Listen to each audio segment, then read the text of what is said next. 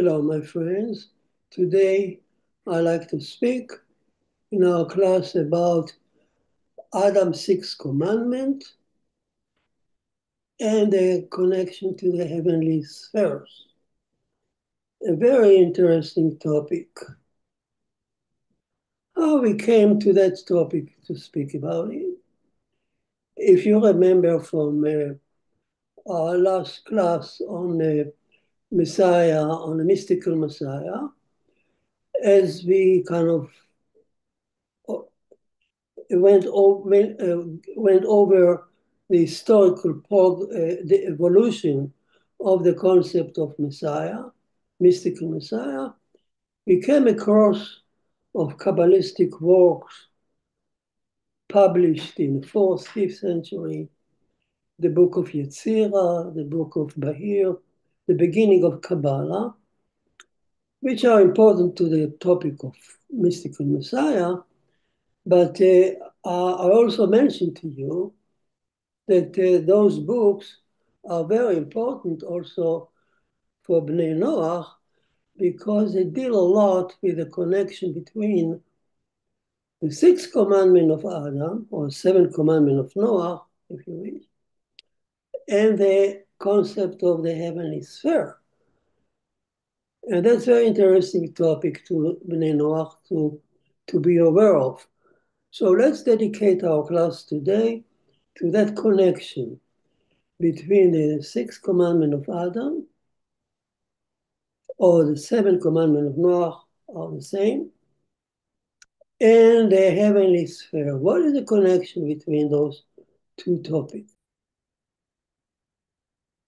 So the very topic of commandment implies by definition there is someone who ordered those commandments, a king, a government.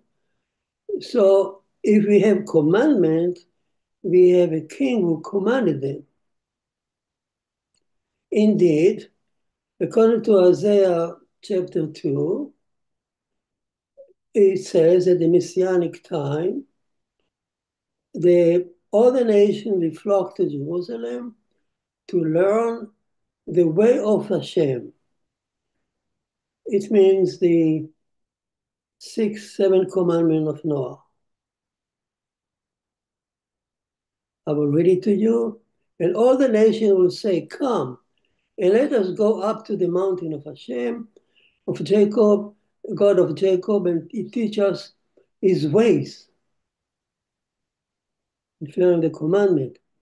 And we will walk in his path, the commandment. For out of Zion shall come forth the Torah and the word of Hashem from Jerusalem, and he shall judge between the nations. The Messiah will judge according to the 7 laws. So this as far as a commandment. Now Zechariah, the prophet Zechariah in chapter 14, fill the gap, and he talked about the king who ordered those commandments. He says, on that day, Hashem will be the king all over the earth. So he mentioned Hashem as a king all over the earth, who is the one who gave the commandment. So here in the Messianic time, all nations will recognize Hashem's kingship and invoking the sixth commandment that Hashem gave. So again, now we go to the question, what does it mean, Hashem kingship? Where is it defined in the Torah?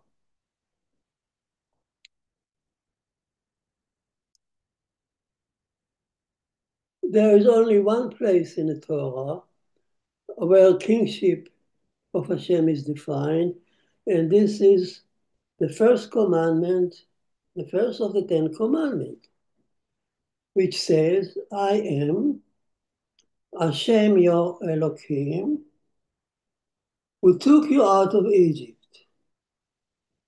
That's how Hashem presents himself when he's talking on Sinai. That's how he wants us to think about him and to remember him and to pray to him in this fashion. So there are three lines here, the structure here. First, the I am, the essence. He has an essence. We'll talk about it. What does it mean? And he has an attribute, Hashem Yo Elokim, the attribute of mercy, Hashem, YHVH, and Elokim, the attribute of justice. We learn it a lot, we discuss it a lot in our classes. So line number 2 are the attribute. It can be judgmental, it can be merciful. It depends on the throne on which he sits at that point. And number 3 is the one we are looking for, is a kingship. This is what it does in the universe, in human history.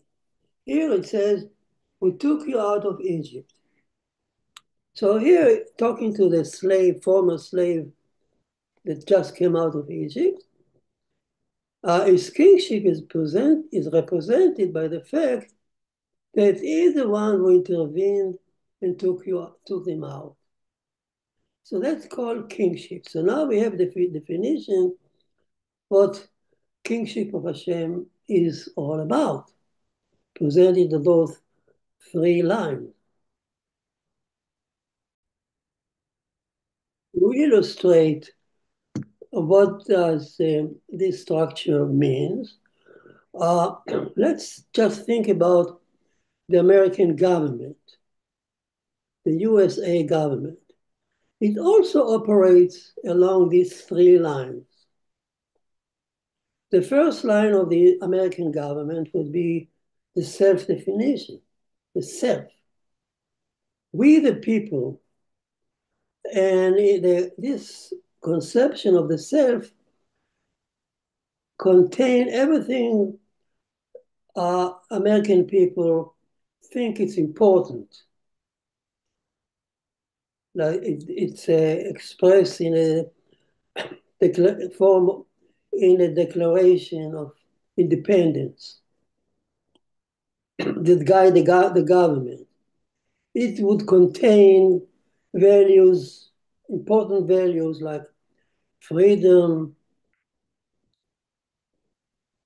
the human right, if brotherhood, peace, democracy, all the essential values that encompasses the American government and come from how the American people think about themselves and their society.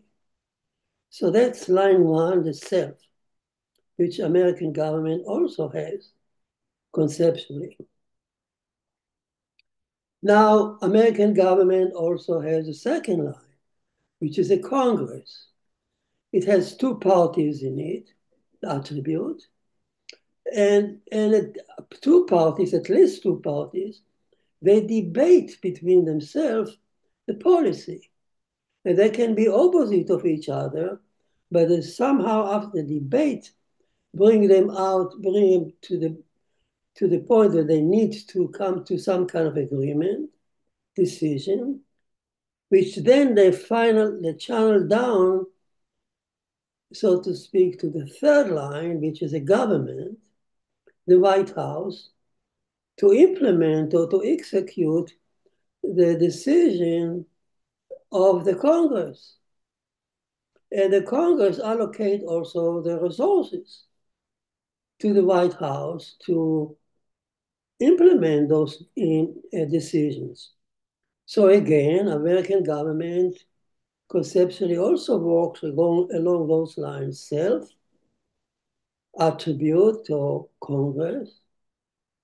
Whereas policies are debated, and the decision is funneled down to the government. for execution of the verdict. And the same thing is the government of Hashem. It also has a self, where the values of God government would be everything important for the Torah, for the conception of the Torah, is like issues like oneness of God. God is not man. God is one. God is the universe is created for our goodness, to shower goodness on us, and to shower on us wisdom, and to shower on us the ability to decide between holy and mundane. These are the principles of the self of line number 1 of God government. Then comes line 2 with the attribute, the two parties that Hashem formed in the form of attribute that they debate the policy. Some of them, one of them would be merciful one, Hashem, Yud Hey Vav Kei, and the other one would be judgment. And those two attributes debate. They each present different opinion. And when they finally come out to conclusion, to a verdict, they would final down the verdict of the court, of the government, to line 3, the kingship of God, who will implement the decision in real life. So God, this is a commandment. It's not just philosophical presentation of God. It's a commandment, number 1. This is why Hashem talked to us, present himself to us, warning us to think about him this way and not another way. Now, can I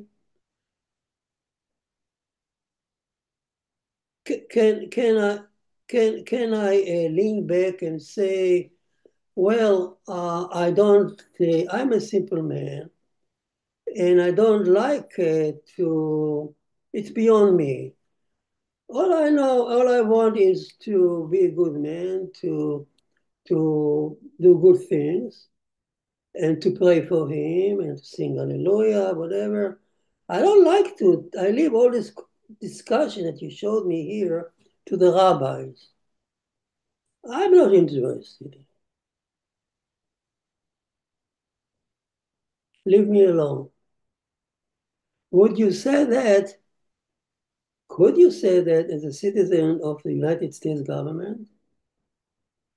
Could you lean back and say, well, come on, leave me alone with the Congress, the White House, we the people, liberty, to kill. I don't care about I like to just pay my dues, income tax, watch TV, be a good man, that's all. You wouldn't say that as a citizen of the United States, because not only you're required to know the shape and of the government, but you are also required to vote for it and to shape it by your voting.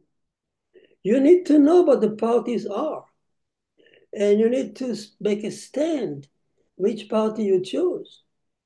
And you need to put a stand who is your government, who is your president, how the kingship will work, and how much to allocate for this and that. So to be a good citizen of United States government, you need to know how it functions. How much more so when you are a citizen of God's kingship. And God's kingship is the one that they listen to you and wait for your input. Because your input and your behavior dictate the shape and the form of this heavenly court or heavenly government. It is your decision if there will be more mercy or more judgment in a court. It is your behavior which dictates how God will implement his decision in the real world. And it's your decision if to accept kingship on you or not. Because unlike the United States government, which is here to stay, the same way, God's government is not like this. God's government is very sensitive to your input. If you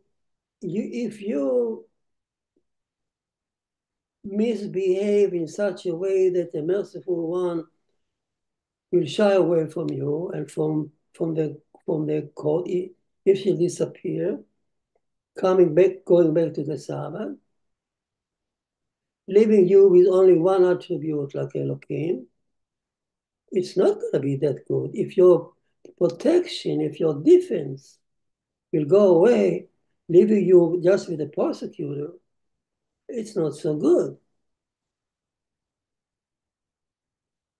So your input and your behavior changes the shape of the heavenly government and how it works. And that's why we twice a day express our supporting for accepting this call. And we say the Shema twice a day. Blessed is his kingship forever, we say twice a day. And we think about this kind of kingship in the Shema of the two attributes. And once a year in Rosh Hashanah, we accept his kingship in big time. The whole celebration of that is anniversary of Adam creation. And we dedicate the anniversary to accept Hashem kingship of us. What kind of kingship? This kind. With the two attributes protecting us. So if I have to know the United States government structure in order to function, how much more so, I need to know, it's a commandment to know, the structure of Hashem and how to change it. And what should I do in order to bring on me only goodness and protection and love from Hashem? And that's the purpose of presenting Hashem in kingship in this fashion in the first commandment. Now, this line 3, kingship of Hashem, is presented here as he is the one who redeemed us from Egypt. But this kingship is anything he does in the universe. It can be written as, I am the one who giving you the 10 Commandments. I am the king who order you this commandment to abide with. So his kingship is expressed in the commandment. Important concept. Or he could have said, I am the one who created the world in 6 days. It's another topic of kingship. So I am the one who gave you the 10 Commandments. I am the one who took you out of Egypt by 10 plagues. I am the one who created the universe by 10 orders. If you count how many times Kim said in chapter 1, let it be, 10. So 10, 10, and 10. So the Sefer Yetzirah observed it, and he said that all of those 10 are the same. The 10 commandments, the 10 plagues, and the 10 voices in creation.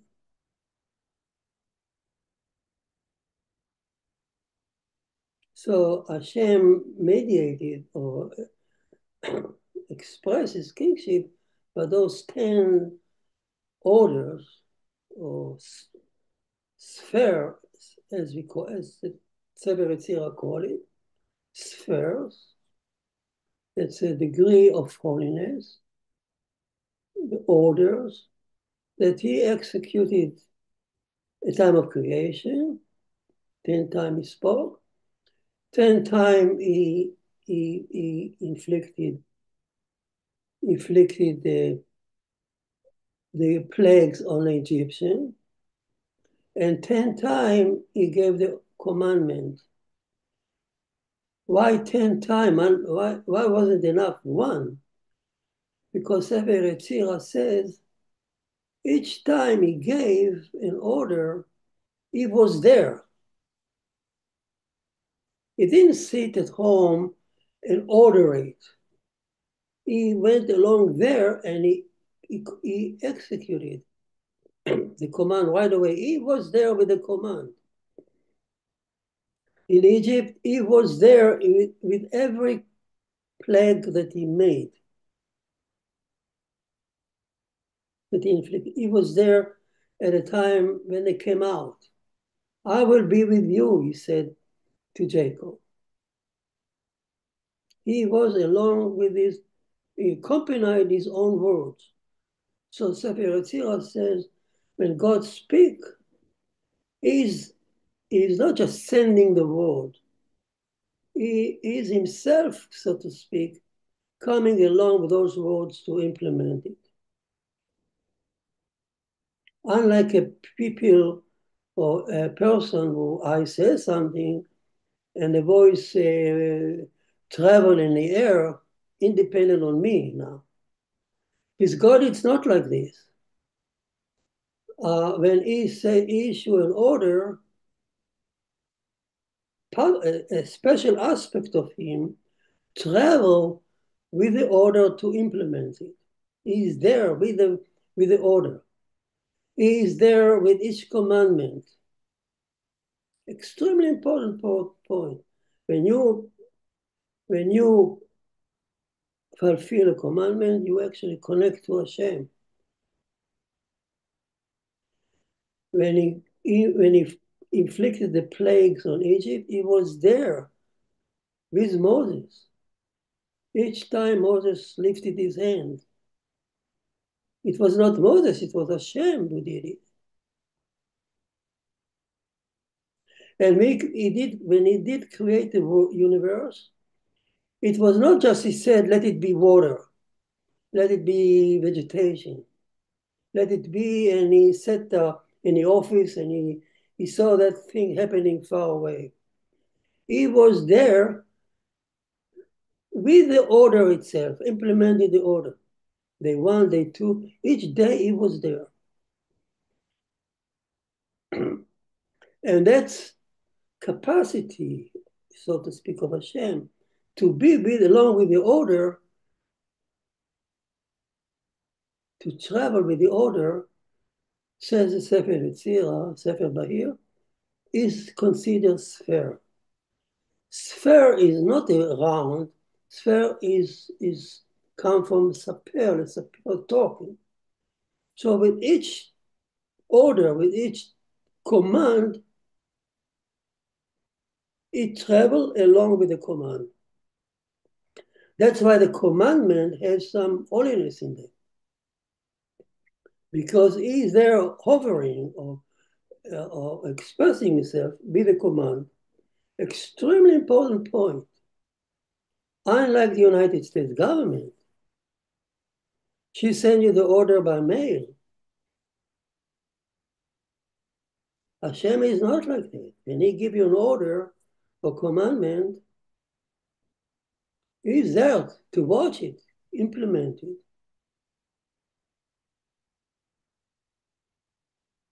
If you want to connect to Hashem, fulfill the commandment, and then you know that Hashem is hovering over you to see his order being implemented.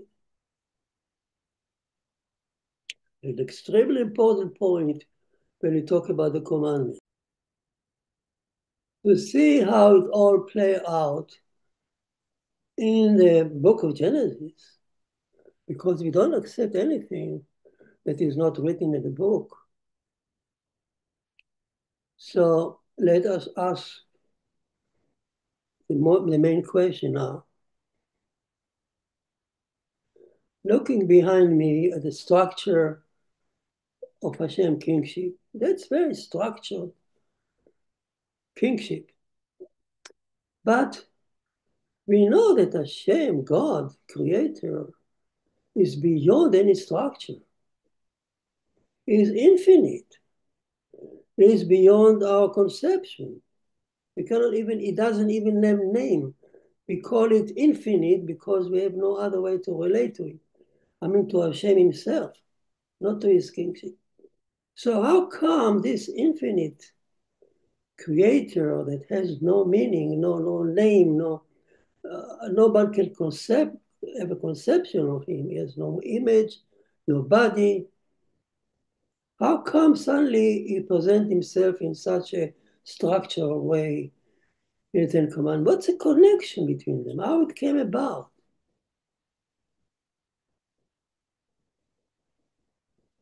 It says Sefer Yetzirah and the Kabbalah itself. Go to Genesis chapter 1 and see it for yourself.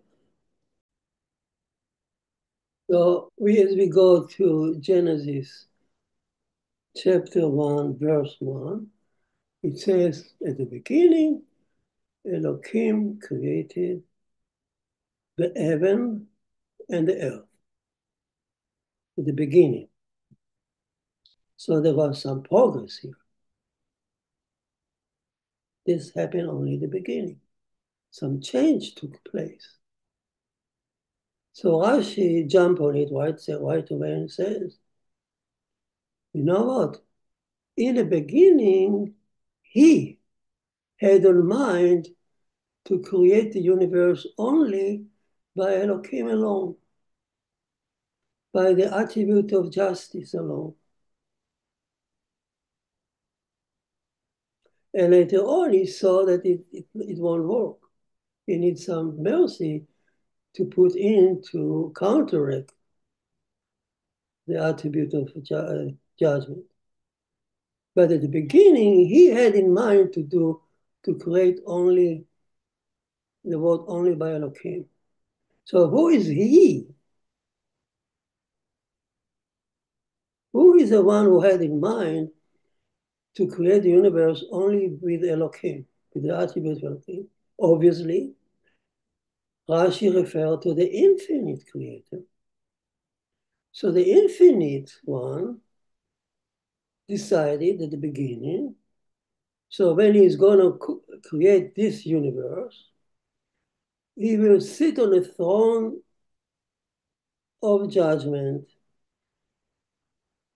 He will use only the attribute of judgment, Elohim, to create the 6 days.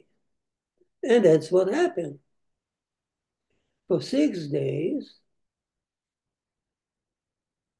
Elohim created the universe according to absolute judgment, justice, absolute justice. You eat and being eaten. You cause pain and pain inflicted on you. Sooner or later, no one can run away from Elohim judgment. And he treats you with absolute justice, measure for measure. No mercy, no compassion. That's how nature around us is built, has been built for 6 days. And he was very satisfied. And every end of every day, he judged it and he said, it's good in the eyes of Elohim. It may not be seem good to us, but it's good in the eyes of Elohim.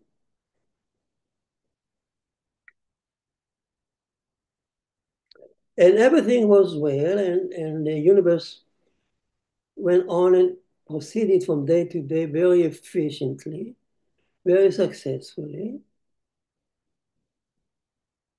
And all that happened as he was functioning as a dictator. He just issued command and things happen. Let it be, and things happen. There was no one here in nature who can reject him or dare to say, no, I don't agree. All the animals just follow evolution as guided by Elohim, and no one will raise a brow. But when he comes to created Adam on the 6th day, a creature with freedom of choice and a lot of desires and inclinations, this creature, Adam, with freedom of choice, he can reject Hashem, Elohim. He can say, I don't like you. I don't like to follow. He can say, Elohim, I think the laws are abrogated. Don't apply anymore. He can rebel against Elohim, like the Sodom and Gomorrah.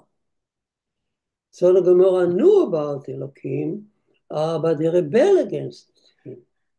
They did the opposite, rebellion. So, knowing that possibility, the infinite creator foresaw or knew that once Elohim put Adam on earth with the freedom of choice, his chance to survive Elohim judgment is very slim. Elohim will surely eliminate him, kalam. We discussed it in our class in chapter 1. So what Rashi is saying that the infinite one foresaw that the two attributes, the attribute of Elohim won't walk alone. So he offered to join the government with another. He offered to change the government and to add the attribute of mercy. So here's a point. Let's go back. When the infinite creator decided to create our universe, he consolidated himself, so to speak. We don't have any words to describe it. In Kabbalah, there are all kinds of terms. I would say consolidated himself to form a government in a way that we can perceive it. And the government will have the self. It will have attributes like judgment and mercy and many others. And will have a kingship. And he's going to create the universe along this line, 3 lines. And those attributes at the beginning had no connection between them. That's the input of the book of Yetzirah. There was a chaos, as verse 2 says. It was chaotic, tohu and vohu. Each attribute ruled by himself. Elohim ruled our universe. alone, according to his features, absolute justice. And YHVH, the merciful one, ruled her domain, the Sabbath alone. And there are two different words. The Sabbath does not know any sin. It's only, by definition, it's all compassion and love and joy and holiness. The Sabbath day under YHVH.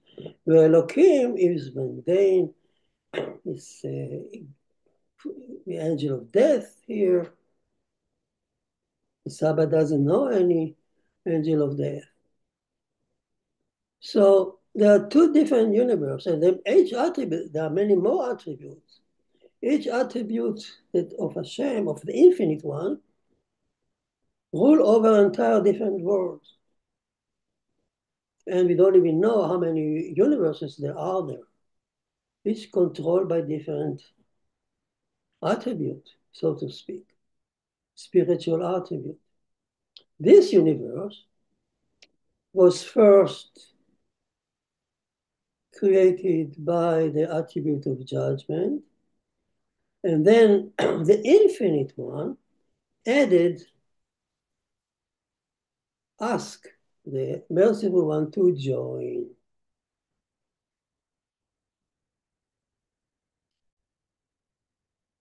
So behind me, here's a diagram that shows you Elohim created the 1, 2, 3, 4, 5, 6.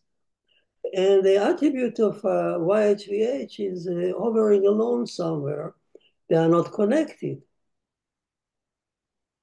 So that's a stage of disconnection. They are not talking to each other. They are not conversing with each other. They are not debating each other, those attributes. Each one is alone, as opposed to the second case. Here to remind you is what it looks like in chapter 1, at the end of chapter 1. The chapter 1 started with Elohim alone at the beginning, and it ends with this diagram that at the end of the sixth day, you see the YHVH in the text. There's an acronym. We discuss it. Entering the sixth day. Half of the acronym YHVH, half of it is in the sixth day. The VH, half of it is still in the Sabbath. So she entered the universe, our universe, part-time, hesitantly, shyly, modestly, because she doesn't want to be here. This universe is not like her, it's not her feature. She is here on contingency. She may fly back if she doesn't like our universe, or if she doesn't like men anymore. And she is here in order to create Adam, and in order to offer Adam a chance to repent, to be forgiven, and to endure, and to enter the Sabbath. So her presence give our universe a direction where to go, to the Sabbath, and it offer Adam a chance to be forgiven, ask forgiveness, pray for her, and start all over the game. Without her, there is no, under Elohim, there is no forgiveness. And there is no even prayer. You just committed a sin and you get retribution, measure for measure. With her around, it's different. She has an input.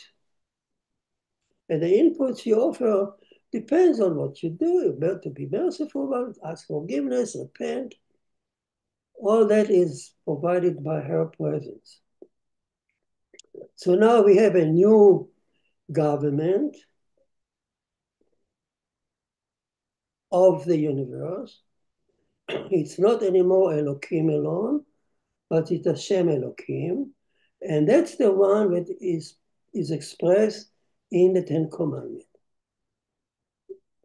To remind you, it says, I am Hashem Elohim, the two attributes, who took you out of Egypt.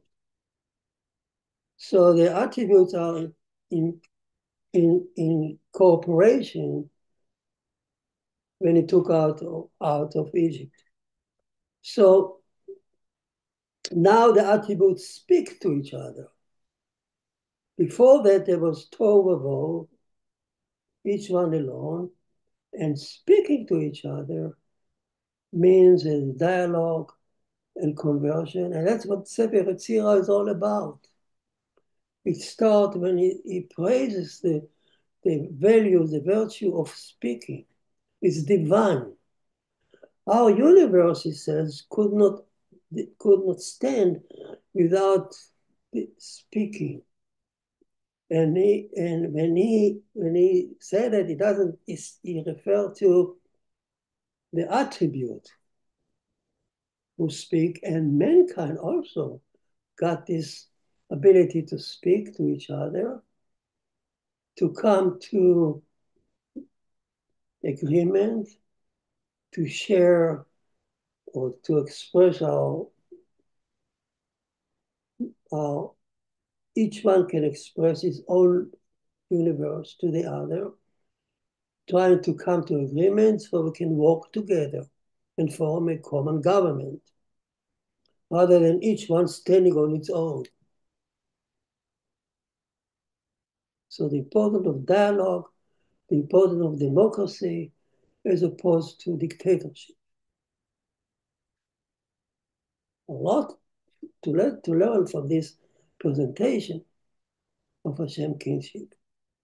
The value of democracy as opposed to dictatorship. Dictatorship can achieve a lot, but it will destroy itself at the end. Like Elohim would destroy the universe, as he has done before. Has he been staying as a dictator to the end? He would have terminated our universe long ago. We are still here because of democratic governmentship of Hashem. Because Hashem listens to us, wait for our repentance, and give us a new chance. Like in Noah flood, there was a rainbow covenant, and Hashem offered mankind another chance unless we misbehave again.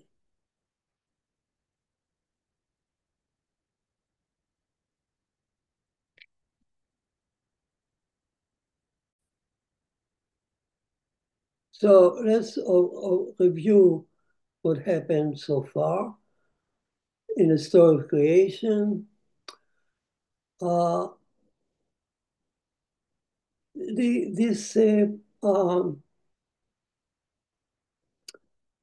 At first, Elohim, infinite creator, formed condensed himself, so to speak, to form a government. And the government and he created attributes that don't speak to each other. And then, when allowing Elohim to create our universe alone, Elohim would have terminated our universe. And now the Infinite One call upon the merciful attribute to join and to create now a new government. We speak to each other. According to the Sefer Yetzirah, this new government of attributes speaking to each other, they are the one who calls Sefirot.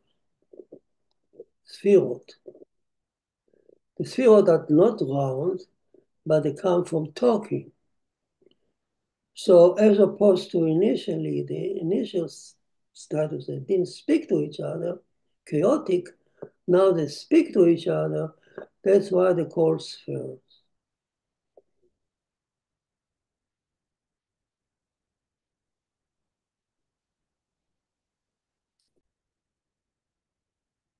How many spheres there are to control our universe? 10.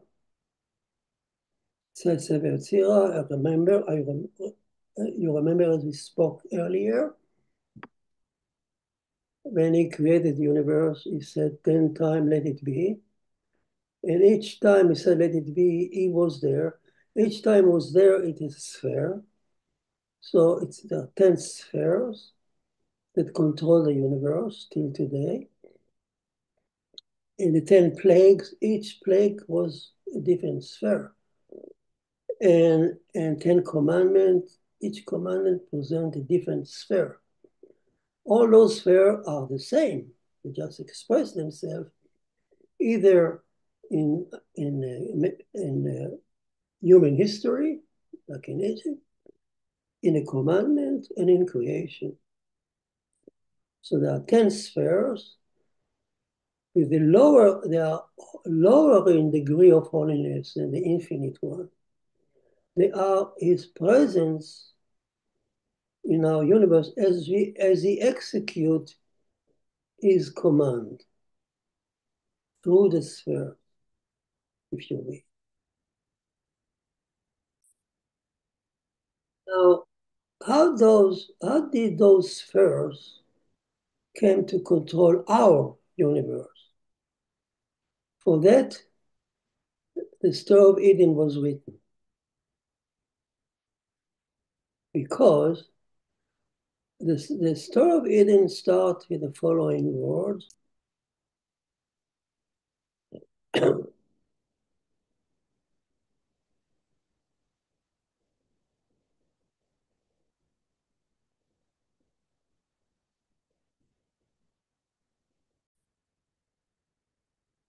This is the beginning of chapter 2. I repeat it, we learned it in the past.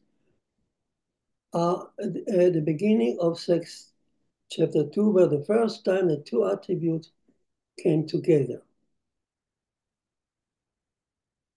Chapter 1, each attribute was alone. Now, chapter 2, it says, this is the history of heaven and earth as they were recreated. So the universe is recreated now by the two attributes, consolidated. And on the day that Hashem Elohim, the two attributes made earth and heaven. So this is the first time that the two attributes work together, as opposed to each one alone. And with the input of the infinite creator, they form a virtual garden in a world of formation as opposed to creation. It's a virtual universe called Garden of Eden. Because chapter 1 is written in a Hebrew term, creation, Bria, and chapter 2 is Yetzirah, forming, and then on earth is Asiya, making. What's the difference? If I want to put a house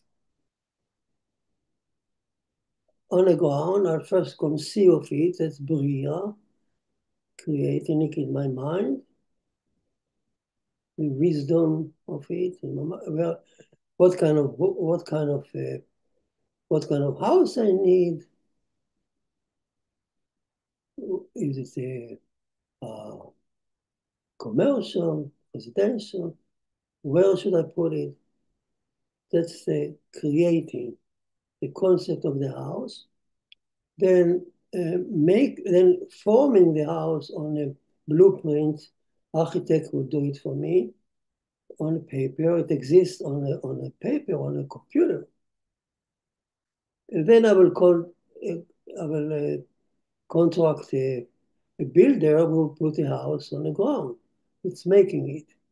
So these three stages is described in a creation of the universe.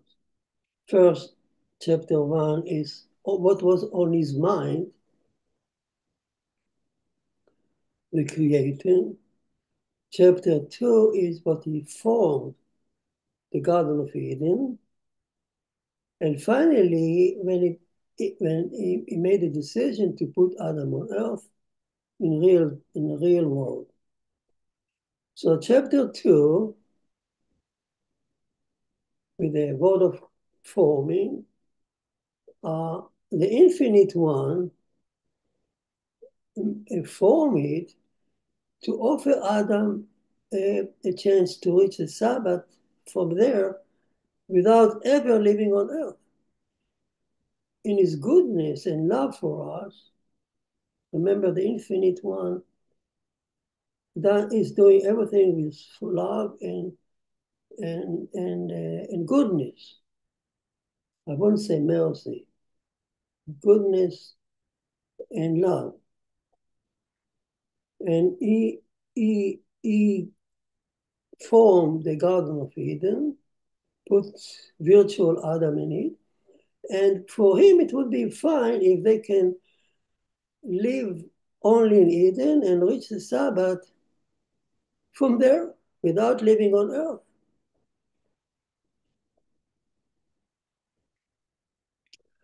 But he anticipated that in case the experiment will fail, he's gonna give Adam and Eve 6 commandments by which they will live on earth, and he will not just throw Adam to earth. He will come down to earth with them in the form of the sphere. So out of the 10 spheres that he formed at the beginning, when he said 10 times, at least 6 of them will accompany Adam on earth, along with the 6 commandments. And every time Adam and Eve or mankind will fulfill a commandment, they will stir up a sphere.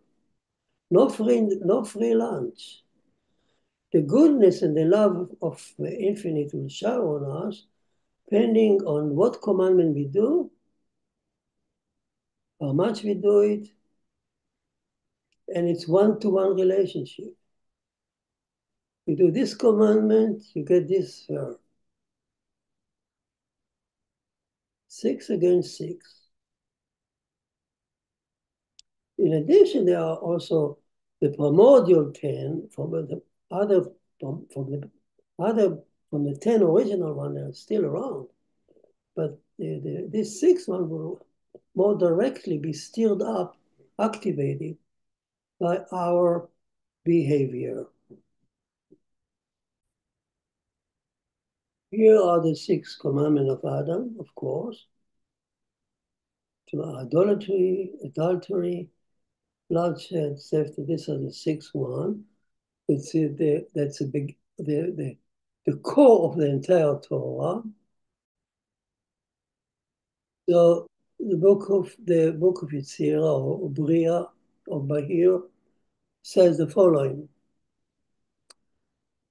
the whole book of Genesis is written to show us this relationship of one-to-one, the commandment being fulfilled, and the sphere that is being stirred up by us doing the commandment.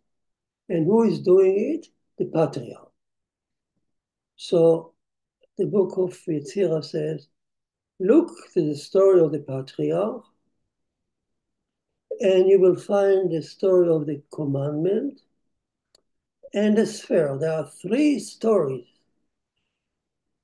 Sefer, Sefer, Sefer. Mishnah number 1 in the book of Yetzirah. The book of Genesis is Sefer, 3 stories. And some read it Sefer, a mispar, a number, because mispar is a nickname for the sphere. They come out with number. Sphere number 1, number 2, number 3. So in essence, the book of Genesis is written to tell us 3 stories. We look for the 6th patriarch, righteous people who dedicated their life to fulfill at least one commandment of the 6. Their entire life is revolving around one commandment.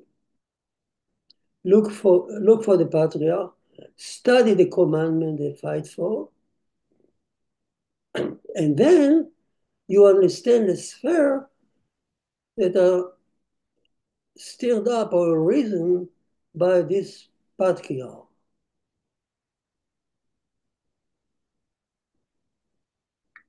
So who are the 6 righteous people who fulfill the 6th commandment? Says the Sefer Yetzirah, you start with Abraham. So you start with Abraham. You run through the story of Abraham, all of them, from the beginning of the end, revolve around one issue, theft,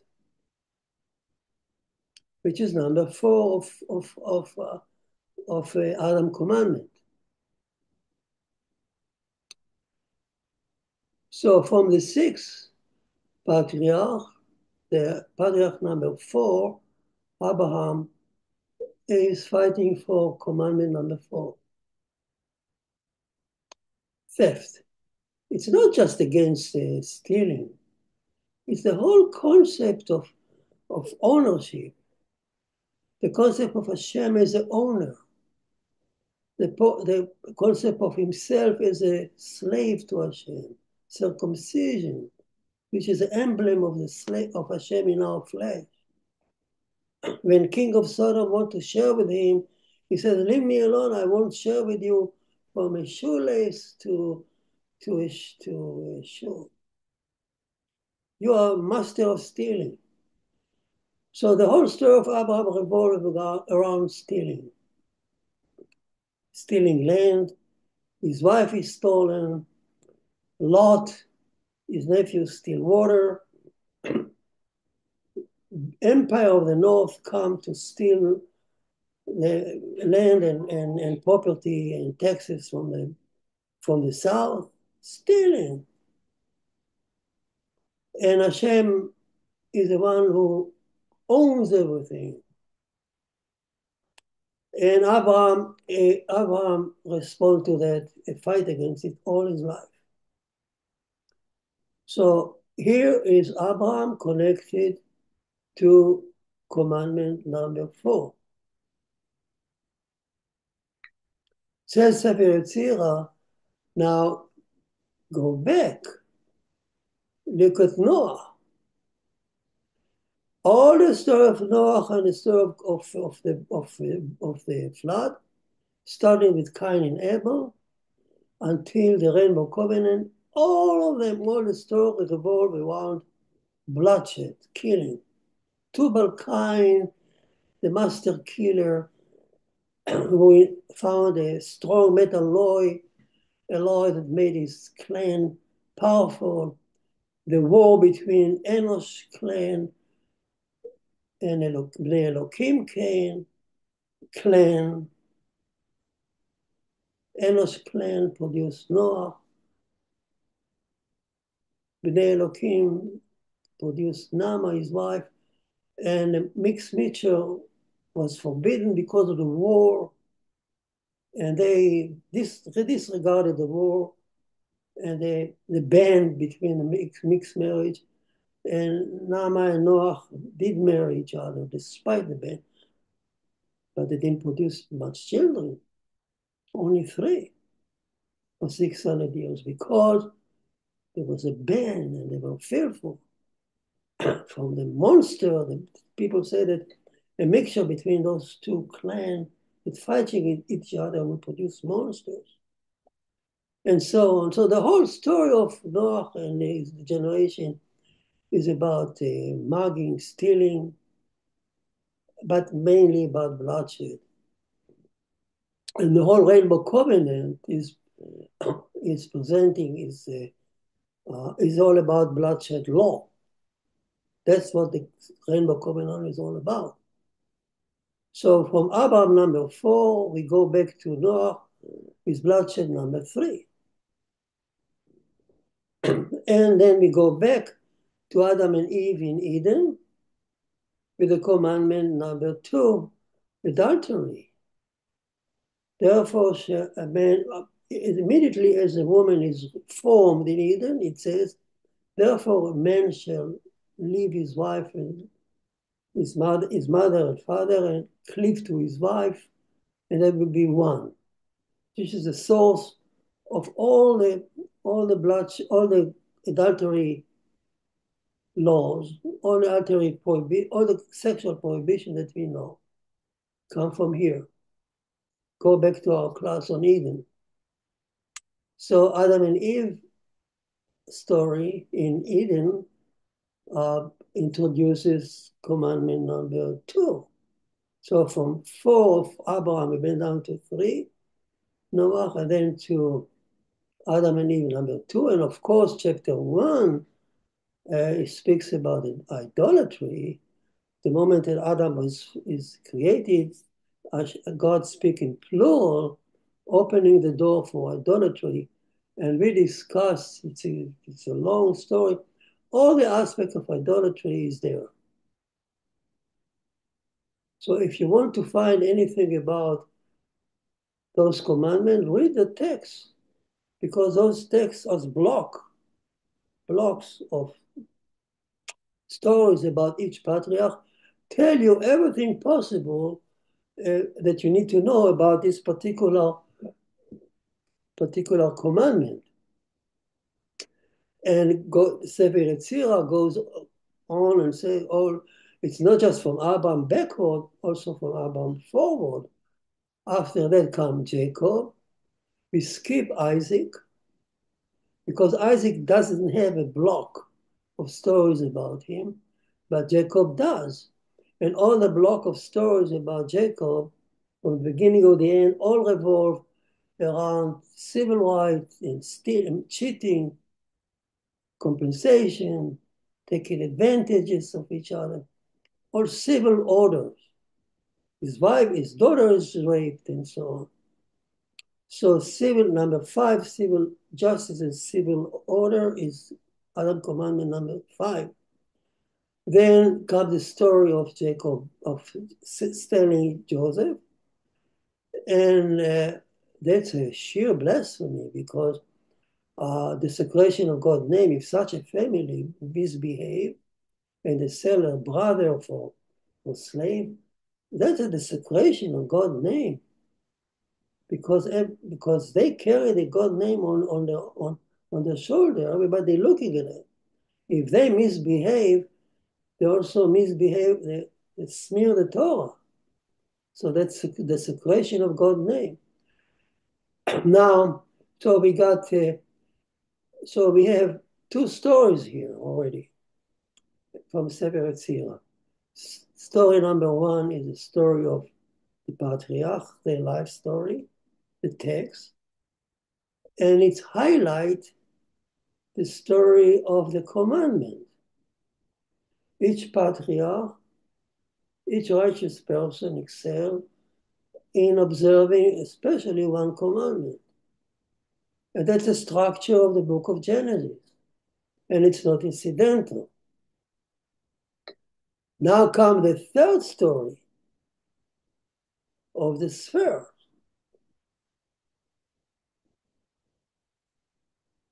Because as we said, each person, each one, when he does perform a commandment, he awakens or stirred up or arises or draw on him a sphere out of the six that allocated for Adam and Eve on earth,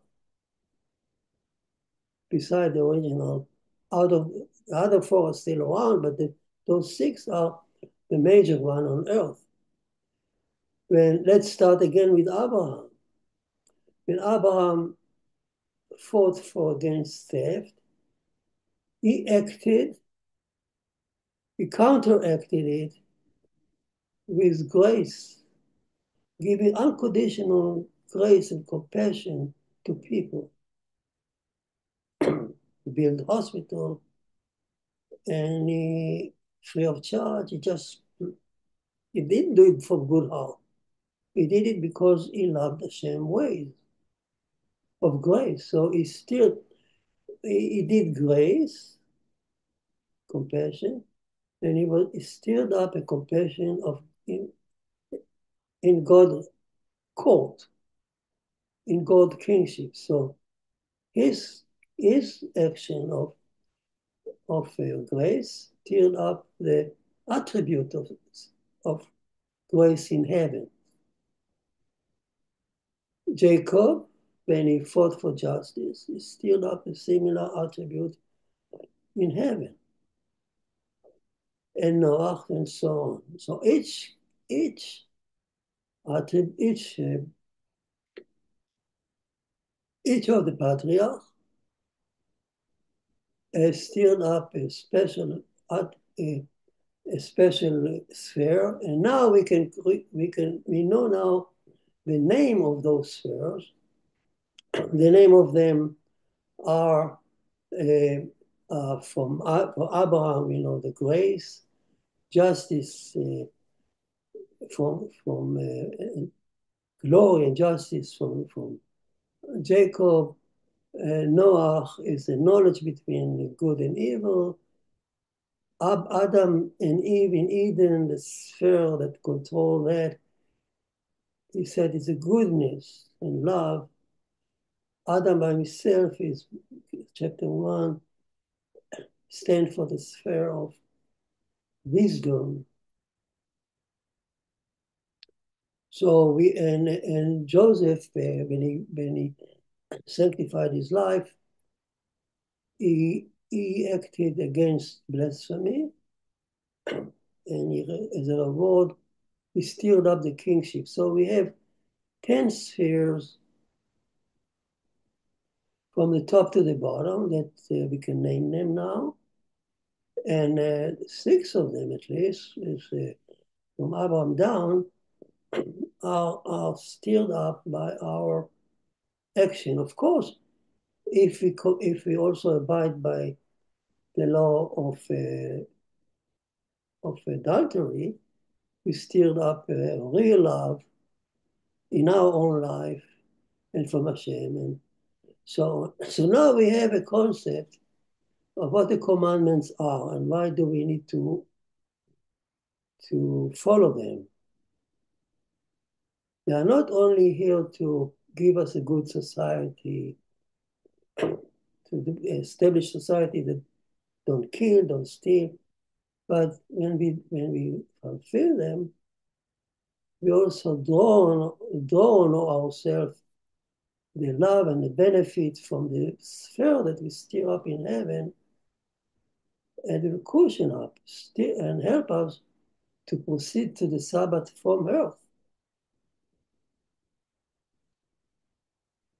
Let's shower a whole new light on what the commandments are. The same is true with the 10 Commandments. 10 Commandments are basically just development of the 6. But basically the 6 Commandments are enough to stir up on mankind, not only on Israel, but on mankind. But remember, all the patriarchs here are not Jews, they are Noahide. So no wonder that the Messiah comes God willing, he will teach mankind the kingship of Hashem, as described in the commandment number 1, what the kingship stands for. And he will teach mankind to abide by the sixth and seventh commandment of Noah. Noah just added one. Here is a diagram. This diagram shows you the patriarch. So Adam and Eve in Eden, Noah, Abraham, Jacob, and Joseph. And you see there in red the commandment, the story of the commandment that each one dedicated his life for. And on the right side, or on the left side, on this side there, it shows you this appropriate, the particular sphere that you arise by. It's arisen by those commandments. Here are 6 spheres, which consist a block of the 10. It has a name. It's beyond our discussion now. But basically, we have 10 spheres, and the 6 major ones are stirred up by the 6 commandments. So now we know again the importance of the 6 commandments. So these are the 3 stories that the book of Yetzirah are referring to: Sefer, Sefer, Sefer, or Sefer, Sefer, and Mispar, a book and a number. You see it here: a book and a and a number. Now, it's beautifully described. It's described here in this diagram. Well, think more about it, read about it, and God willing, we'll meet next class. Thank you for being with me.